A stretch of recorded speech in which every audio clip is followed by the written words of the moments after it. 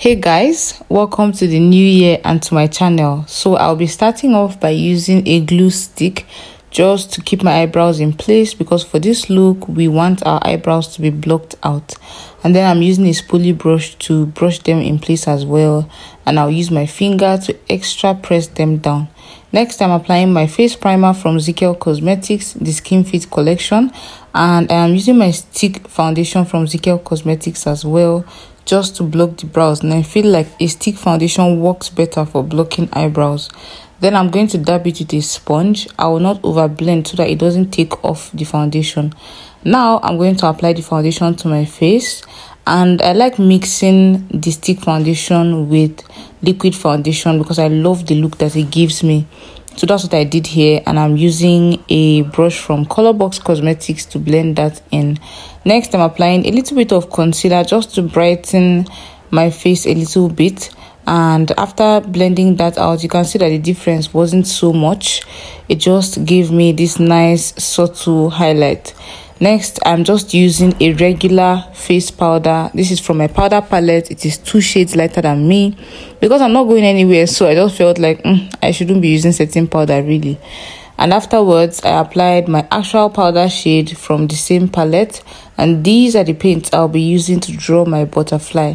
These are from P. Louise and Mitchell collaboration from the Acid Rain collection. Now I'm using that sponge to keep my hand from dirtying my face, and then I made sure to steady my hand on my face because we are going to be doing some precise drawing and you do not want your hand to be shaky.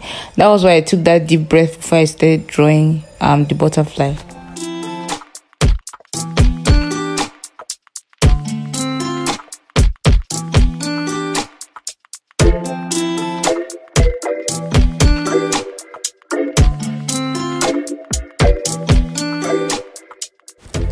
Next, I am using the same paint to fill in just a little bit and to kind of diffuse the edges before I apply the pink in the center.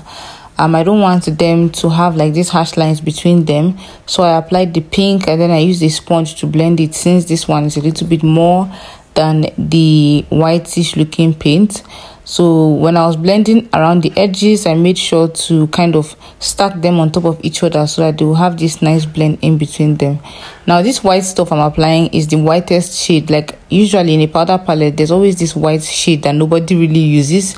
That's what I used. And then I'll be using this pink eyeshadow to set the pink part. Even though this base is from P. Louise, do not need to be set. I just wanted to set so that there will be this nice gradient effect between the pink and the white, and these came out so beautifully.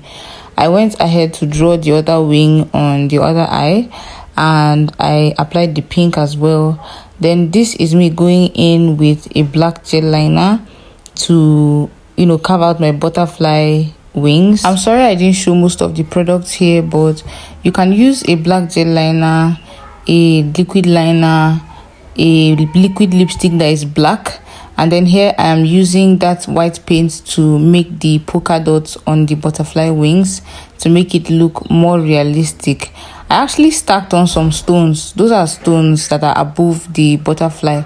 And then I'm using this very loose highlighter from Pro Cosmetics. I tried to do like an all over face glow, but because my face was already set, it didn't apply as I wanted. So I went in with a brush to do it instead, and I applied it to my nose and my cheekbones. You guys know I love my highlighter, and I really was living for this glue, guys. Oof, that's beautiful.